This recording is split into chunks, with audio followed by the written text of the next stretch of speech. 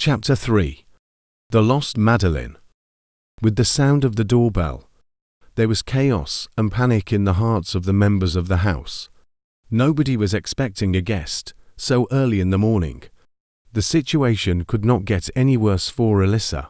Victoria kept on knocking the door. With each knock, Alyssa remembered what she said in Wistar. She's the wrong girl. Victoria was there for Suzanne. Alyssa went to her older sister and took her hand and pushed her behind herself. The only defense she could use in front of Victoria was herself. One more thing added up to the things Jim was not fully aware, which made him nervous to his bones. He went to the door to open it, but Alfred prevented him to do so. "That's the bear your daughter told you about. Stay back," Alfred said to Jim. Harper took out his swords, and Alfred put an arrow in his bow and aimed the door. "She's here for Suzanne. What do we do?" Alyssa went straight to Harper and Alfred. Everyone heard what she said. Suzanne panicked and hid behind her father like a little puppy. Alyssa. Harper and Alfred intended to kill her, as they had killed her before, but neither of them knew that the power of her magic was incomparable. Because Wistar was the James land, and no witch could win over him.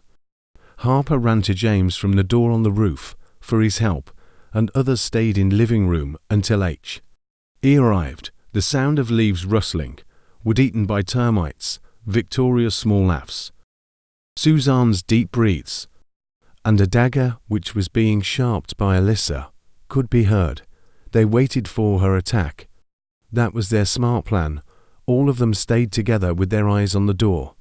After a few moments they started to sneeze. Air inside the house was full of dust, and the front wall of the house was completely destroyed. A flood of black spiders invaded the house. It was easy to deal with them, but the more they killed them, the more they became. Spiders' attack was a brilliant idea of Victoria, to distract everyone while she aimed for Suzanne.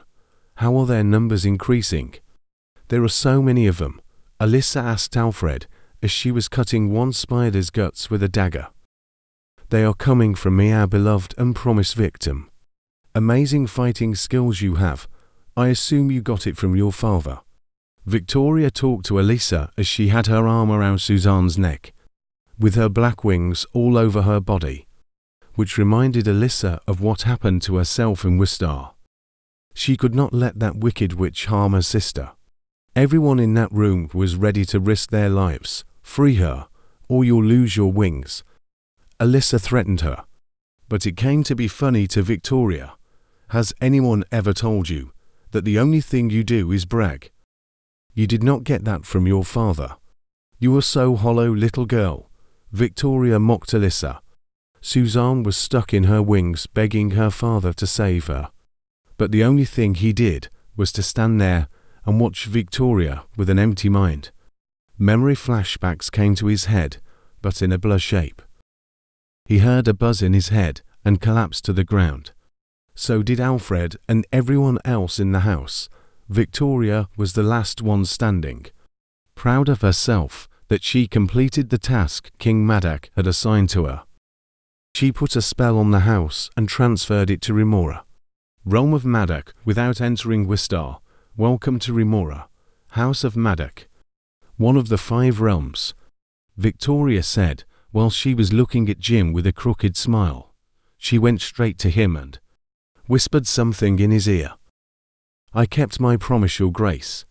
Jim tried his best to hide his emotions, which he succeeded. But his family were suspicious of his actions. "Dad, why aren't you doing anything? She's right in front of you. Cut her throat," Alyssa yelled at her father. But Jim only gave her a heavy-hearted look. If only she had a sword, she would have killed Victoria already. Alfred was sick of the situation and could not bear it any more. So, he lifted up his sword and aimed for her. Everyone was waiting to see Victoria's death, but Jim stopped Alfred. He blocked the sword by his hand. Suzanne's scream filled the house. Alfred looked at Jim with startled eyes. Victoria rushed to bandage Jim's hand. Alfred could only ask one thing: why? She's not our enemy. No need for that. Jim tried to calm Alfred's anger, but Alfred could not believe he defended the evil witch. She robbed you from your home, your peace. She tried to kill Elisa, and now she's after your other daughter, and still you defend her, Alfred said. Elisa agreed with Alfred. Both of them were against Jim's choices, but none of them knew the whole story. Both of you. Do not make any difficulties while we stay in Remora. Now we must meet with the king. After that I shall give you the truth. Jim tried to silence them before anyone heard their conversation. Why would we do as it pleases you? For the 2 centuries that I've been trapped in Wistar, I knew one thing: to not ever set my foot in this realm. Madoc will not hesitate for killing us, Alfred said to Jim. Who told you this nonsense? Jim asked Alfred. Who do you think? James saved me and kept me alive for 2 centuries. He was one of the finest elder men of Remora. Alfred answered Jim. You do not matter to him. He only used Elisa to open the last gate to begin his plan. And about you, Victoria is the reason you still breath, young man. Jim said, I want all of you to obey what you are told and not to make a scene. That's the end of this conversation. Jim ordered everyone in a way that none of them dared to disobey. He stared at Elisa and Alfred all he could, with his heart torn apart and a smile made of sorrow, wishing they knew that they are from his blood. The young man standing in front of him was his son. He had to fight with all of his being, shouting to hug his only son.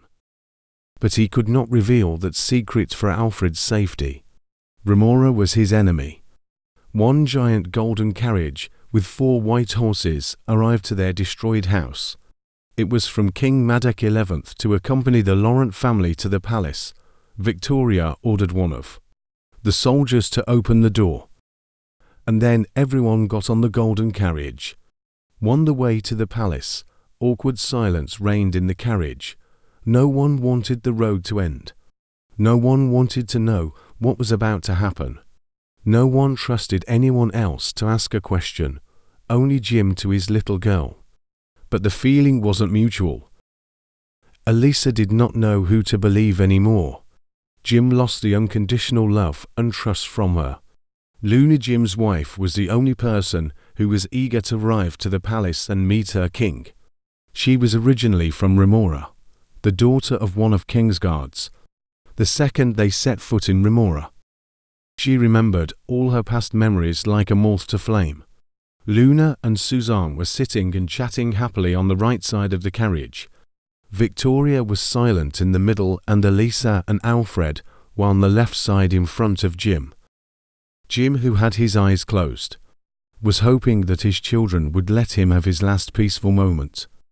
Elisa watched the road from carriage's window to memorize it for time of need. Do not bother yourself, little girl. We are passing from the king's road to the palace. Without this carriage, it would be invisible to your eyes. Victoria whispered into Elisa's right ear, which gave her goosebumps, and she distanced herself from her. You do not need to make conversation with me. I cannot tolerate your existence, and nothing could ever change my feelings towards you. Elisa's heart was filled with hatred and vengeance towards her. She tried to convince herself that her father was under Victoria's spell, but he was not. Tell them what is needed for them to know. You are around more than me, Jim said to Victoria with his eyes closed. Alfred objected him and wanted to hear everything from him. I am stuck here because of you, and yet you do not bother yourself to give me a simple explanation. Alfred accused Jim for his misery. I am stuck in my enemy's land because of both of you. You do not get to threaten me with your judgmental eyes. Do as I say, and we all get to escape to our realm. Jim lowered his voice so that only the 3 of them could hear.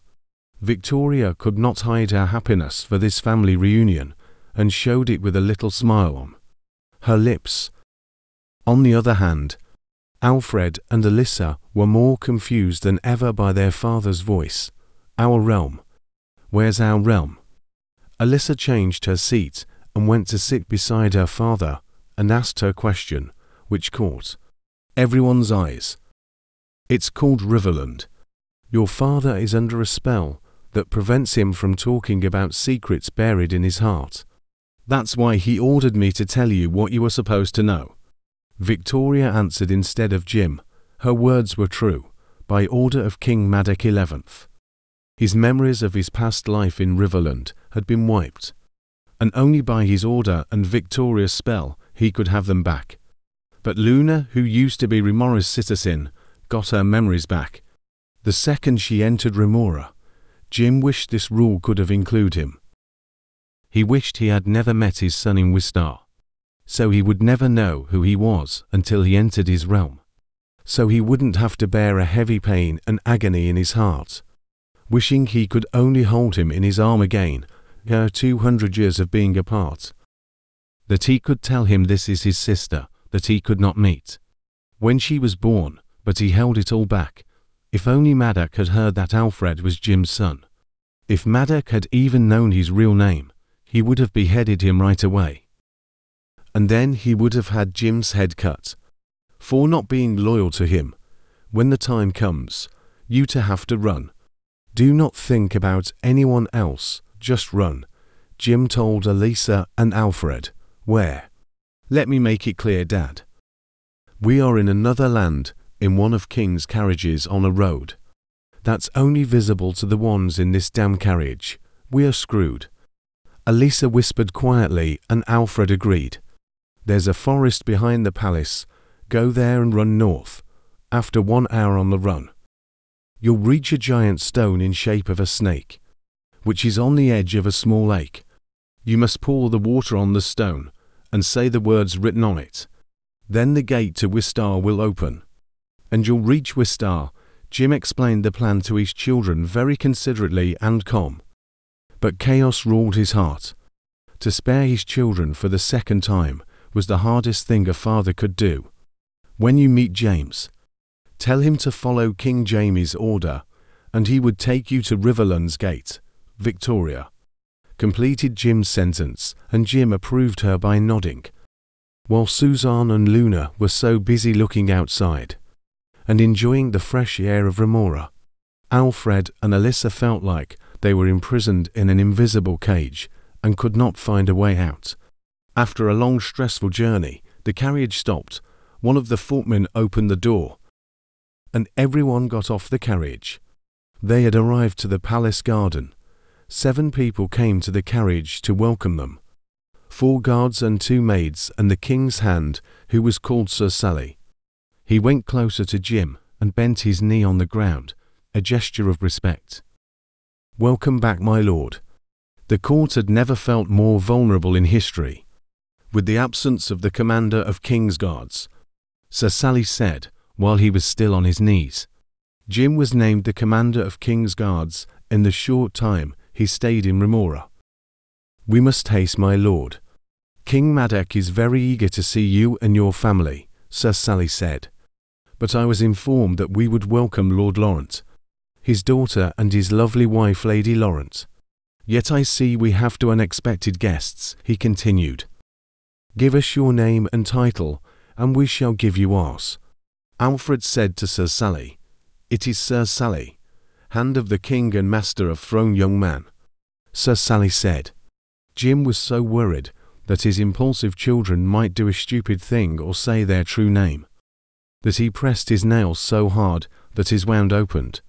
Victoria, as a loyal witch to him, intervened in the case, and introduced Alyssa as Jim's younger daughter and Alfred as her friend from Earth, who is called Jake. Sir Sally led the way to the palace, and everyone else followed him. Alyssa and Alfred chose to be the last, and Victoria walked behind them for their own good. There was a road that led to the palace, and all that's left was covered with white roses. Enormous rose bushes. It was all they could see.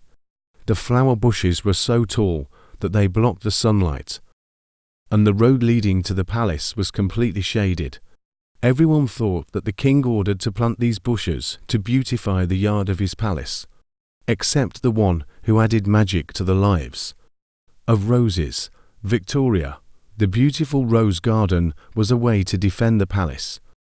King Madoc XI ordered the Great Witch to put a spell on the roses that if the enemy from any land came close to the palace, would die out of their poison. Memorize this road and look for the forest your father told us about, Alfred whispered in Alyssa's ears. Alyssa was very careful and memorized every step she took. But she started to feel dizzy. She felt that she was drugged by the scent of the roses, but it was King Madoc's plan to secure his castle. This happened not only to her. Alfred also suffered. Victoria noticed their terrible condition. And again she saved those who she promised she would. It is the defense of the palace. Anyone who is not from Remora shall choke to death before reaching the castle. Victoria's words brought fear and anxiety to Alyssa and Alfred, and then she gave each of them to small green pills, which were like peas. It was the cure for the toxin in the air. Take one of them before anyone notices your illness, or you shall lose your heads. Before the toxic air kill you. Victoria tried to talk some scenes to the two confused persons in front of her. Alfred took one of the pills and chewed it, and put one of them inside Alyssa's mouth by force, which brought Victoria to laugh and Alyssa to nag. And that caught everyone's attention. The cure worked immediately. After that, Victoria gained their trust a little bit more. After a long and boring walk, they arrived to the castle's building. There was a giant door ahead of them. Everyone stopped to receive orders. Sir Sally informed Victoria that it would be a better choice that they change into decent clothes to meet the High King. The giant door opened. Everyone was expecting the room to be filled with people, but only a few servants were waiting for them to show them the dressing rooms. The king had prepared a magnificent party in the court, which was placed in the center of palace. All the high lords of Remora were waiting for Jim's return. They were headed in a long corridor, which was shaped like a maze. There were small doors in the corridor, which led to another corridor. Sir Sally did not rest his lips the whole way to their rooms. He kept talking about all the paintings on the walls, which were late Kings Madoc and their queens. "This is your chamber, my lord. Maids will provide your needs," Sir Sally said to Jim. Everyone could see the rooms through the door from where they were standing. One room was prepared for Lady Luna, one for Suzanne, and one for Lord Laurent. The two unexpected guests were left out of fancy rooms for guests, but they received one beautiful room that was owned by the late Princess Madeleine. Unlike the tiny dusty door, the room was a delight. Ancient facilities and antiques were arranged. For instance, one table in the middle with 4 chairs around it, 2 beds besides the windows that opened to the garden, and mirrors were everywhere. Even on the ceiling. It was said and believed that Princess Madeleine could see the truth that was buried under in them. The truth that had been forgotten, the truth that were lost. Nobody had seen her since she ran to her room screaming and locked the door. Some would say that King Madoc XI had killed her precious daughter because the little girl knew how cruel her father was. She saw him as who he really was. King Madoc XI was a cruel king indeed, but cruelty is not what makes a true king. All the 5 realms only knew one true king, King Jamie of Riverland. Even though he ruled over Riverland, one of the 5 realms, he was indeed known as the king in all 5 realms. Everyone was so busy with bathing and changing into their clothes, but Alyssa took the longest to get ready because of all the blood and wounds on her body. The masters went into her room to cure her wounds, and Alfred stayed by her side. In that time, Suzanne and Luna were in the corridor busy and happy, talking about where to go and what to do after they meet the king. Little they knew that King Madoc XI had been planning Suzanne's death, Remora's old church. and Jim and Victoria were providing swords and daggers for Alyssa. And Alfred's escape. After the masters left Alyssa's room, she started to wear the heavy silk dress. She went behind the giant room separating apparatus. Alfred went over to the screen and looked at the pretty girl, who was half-dressed, not knowing she was her sister. "Hey, was something light under your dress? We have to run after we meet their king, remember?" Alfred told her, while he was handing over trousers. "You kidding me? I cannot even walk, and you expect me to run in these?" Alyssa answered him in a miserable funny way, which brought a little smile on Alfred's lips. Alyssa put on a jacket and the trousers under her robe. They left the room and joined Alyssa's family. Seeing her mother and Suzanne got her thinking. Why hasn't her mother even said a word to her?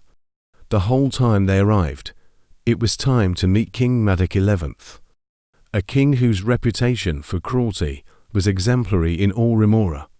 All eyes were on them, their whispers running through the toxic air. Their gaze could cut through their skin. As the Laurent family walked to King Madoc XI among the crowd in the palace, they were watched and judged by the high lords of Remora that were present at the court that day, the 14th of August. There was only one soul present who knew the past events, without any distortion, who was aware of all the lies and betrayals that soaked behind their robes. The lost Princess Madeleine, who was watching her beloved realm from above them all. Too bad that this world was so cruel for this young princess, and she could not fit in it. King Madoc XI was sitting on his throne, a big woolen chair that was designed with little snakes made of gold. He was no small man, but was drowning in golden snakes. He rose from his throne with pain, and frown appeared between his eyebrows. The air in Remora has never been so pleasant. "Welcome home, Sir Jim." King Madoc XI, as he opened his arms to Sir Jim. But Sir Jim knelt down before King Madoc XI and showed his respect to him. King Madoc XI rushed to him, and Sir Jim rose, and they both hugged like two lost brothers. The court was filled with applause and cheer in that moment. There was only a single soul who did not have glee on her face. No matter how hard she tried to make herself believe that the man standing in front of him was her father, she failed. Suzanne, on the other hand, was finally getting what she has always dreamed of, living like a princess. No matter how this land affected her sister or her father, she did not care. Sir Sally, let all Remora know, on the occasion of Sir Jim's arrival in Remora, the whole realm will celebrate. Donate gold to each family from the court treasury. King Madoc XI ordered his hand. Sir Sally obeyed his king, but he suggested him to greet other guests as well. When Sir Jim heard of what he said, he could only hope that his children would not say what they weren't supposed to. "This is Miss Suzanne, Sir Jim's daughter." Sir Sally introduced Suzanne to King Madoc XI. Suzanne bowed to him, while shaking like a wet cat under a winter rain. King Madoc's eyes shined like two brown diamonds as he heard about Suzanne. He went closer to her and took her hands. Suzanne looked like a real princess in her lavender silk dress, with her long hair covering her shoulders. King Madoc XI could not hide his excitement and showed more interest in her than he did for meeting Sir Jim. "We all have been waiting for you more than a decade, my child," King Madoc XI said to Suzanne by his expressive voice. Suzanne could not help but to feel more frightened by the majesty and power of the king as he talked to her than she was a few seconds ago.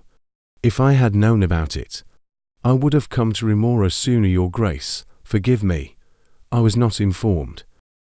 Suzanne stuttered, but she continued to answer to King Madoc XI as best as she could. Her fear and her trembling voice brought laughter and delight to the court. She was loved from the very beginning. "You are just in time." King Madoc XI comforted Suzanne's heart by his answer, but he could not help to wonder if Sir Jim told his family about the task that they were assigned to do. Enlighten me, Sir Jim. Have you not spilled a word to your family? King Madoc XI asked Sir Jim. I must intervene in this matter. Sir Jim had the Great Witch to cast a spell on him. Your Grace, Sir Sally answered the question in behalf of Sir Jim. King Madoc XI never fancied Victoria. To him she was a prisoner that he used until she lost her value. What of a rubbish spell have you casted on him? King Madoc XI blamed Victoria. He yelled at her so loud that his saliva particles danced in the air. Spell for silence, Your Grace. It was Sir Jim's idea. In order to keep the Remora's prophecy safe, he ordered me to cast a spell on him that he wouldn't say a word to any soul. Victoria answered King Madoc XI with a frightened voice. Her skin was paler than always. The Great Witch of all realms was afraid of Madoc XI. Undo the spell now, or I shall have your wings cut. King Madoc XI threatened Victoria by cruelty. The poor witch was stuck in a land without any of her kin, and forced to serve kings of Remora for 2 centuries. After King Madoc XI threatened Victoria, she immediately went to Sir Jim and grabbed his hands. She closed her eyes and started to hum words in a language one in Remora could understand.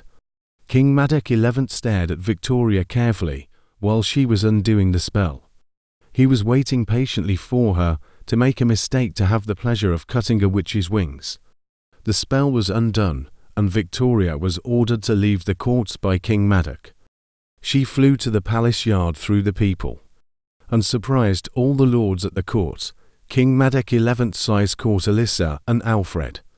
He went closer to them, and Sir Sally followed his company. This is Miss Alyssa, Sir Jim's younger daughter, and this young man is called Jake, I assume. Sir Sally introduced Alyssa and Alfred to King Madoc XI. They both bowed to him and showed their respect. As soon as Sir Sally introduced Alyssa as Sir Jim's younger daughter, the whispers started. Only one daughter was all that could be heard.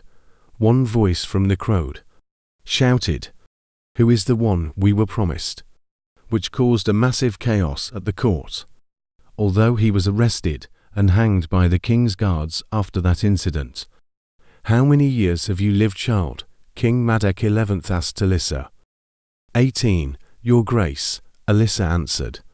Unlike Suzanne, she was steady as a rock that made her father proud. But King Madoc XI felt unsafe around the little girl. That situation forced Sir Jim to intervene. She opened the gate, Your Grace. Sir Jim brought delight and brightness into King Madoc XI's eyes. He shook Alyssa's wounded hand and welcomed her. Until then Alyssa thought that she was the wrong girl, that she was not who Victoria was after, but she knew something for certain, that it was her blood that opened the gate. What of this young man, Sir Jim? King Madoc XI asked Sir Jim. King Madoc XI's voice caused Sir Jim to feel like his head was full of ants, and they were eating his brain. The idea of Madoc recognizing his son was so worrisome, but he managed to pull himself together. To make the answer short, he's Alyssa's friend from Earth. He must have noticed Victoria attacking our house, and he came to our rescue. When Victoria casted the spell, he was right next to me, in our house. That's how he ended up here, Sir Jim answered King Madoc XI. Yes, Your Grace, and if it's not too much to ask, I'd like to be sent home. Alfred seized the opportunity and took a shot in the dark. Water under the bridge, boy, King Madoc XI said to Alfred. He patted his shoulder and went to his throne and sank in it once again. We are proud to welcome our guests. They will stay in Remora for eternity. King Madoc XI placed his order. It was not an invitation. It was a death sentence for Jim's family. And only 2 souls knew about that, Sir Jim and the Great Witch. Victoria, with Sir Sally's gesture, the main door of the castle opened, and everyone present left the court to the royal dining hall. It was by the king's order to serve all the lords a fancy meal to celebrate Sir Jim's return. At the luncheon that day, Queen Talia and Crown Prince Madoc XII also joined King Madoc XI at the table. Queen Talia was known for her beauty in all Remora. Pale skin with blue eyes and the sharp nose with red lips. All of them combined had made her the symbol of beauty in Remora. The Crown Prince got his looks from her mother and his manners from his father. He was the true example of a true prince, an excellent swordsman, a fair judge, an ambitious man with great physical strength. He was only 16 by that time, but he had achieved more than any lord in Remora would do in their lifetimes. At the royal dining palace, the atmosphere was freezing cold due to the high stone walls, and all the food was cold. The duck meat was hard as a rock, and no matter how hard Elisa tried, she could not swallow it. The meat was like a ball in the corner of her mouth. King Madoc XI, who had very sharp eyes, noticed that Elisa's cheek was swollen, and he asked if she had any illness or anything bothered her. After his question, everyone stopped eating and all eyes were focused on her. It was something none of them had seen before. King Madoc XI was showing interest in another human being. Elisa, who was frightened by his attention, could not come up with an excuse, and she spilled the truth immediately. "I beg your pardon. It's the duck, Your Grace," with Elisa's confession. King Madoc XI's eyes became red out of rage, but she finally could take out the ball of meat in secret and put it in a napkin. He gave order to his guard to bring the royal cook to his side. The poor man came to the king with haste and was out of breath. King Madoc XI told Elisa that she should be the one who punishes the guilty. She hated the attention he was paying towards her, so regardless of anyone, she chose an apology as his punishment. The royal could not be more thankful for her decision, and he apologized to Elisa. The matter was getting closed, but Prince Madoc XII could not stay silent when the matter of punishment was being discussed. "I assume you are not completely familiar with how we rule here," Prince Madoc XII said to Elisa as he abandoned his chair and went closer to her. Everyone present around the table was sure that the royal cook was taking his last breaths. Prince Madoc XII grabbed Elisa's hand and took her napkin from her and offered it to the royal cook. They all looked at his movements dumbfounded. "Perfect punishment for your blunder." Prince Madoc XII ordered him to eat the meat in the napkin. Everyone found it disgusting except King Madoc XI, who was drinking his wine at peace. Being proud of his son, the poor royal cook ate the chewed meat. Nobody dared to look because of the fear of the prince. After his punishment, he quickly left the prince's presence. Prince Madoc XII sat down on his chair and continued to eat his meal like nothing had happened. Elisa could not help but to feel sorry for that poor man. But there was nothing she could do, except to give a furious look to Prince Madoc XII. And of course the prince did not lack in that war of looks. He gave her a big grin with his perfect face. But Elisa only stared at him with hatred. The awful lunch was finally over. For Suzanne and Luna, it was the loveliest meal they had ever eaten despite the horrible punishment Prince Madoc XII did to the royal cook. But that 1 hour of time lasted a year for Sir Jim and his other 2 children. Soon each guest was surrounded by 2 servants to show the way to the fitted rooms. Each of them got separate rooms which were filled with candles for the light and antiques to give a good view to the room. Elisa and Alfred started to look for anything sharp so that they could use to defend themselves as soon as the servants left their rooms. But the only sharp thing they could find was jewelry used to decorate hair. Elisa could not sit around and do nothing. She checked the height of the window, but it was too high to jump, sick of the air in her room. She sicked into the hallway to find anything, and tiptoed like a wolf, so that her feet wouldn't make noise. Suddenly she got pulled into a room with a hand on her mouth. Someone's been watching her that whole time.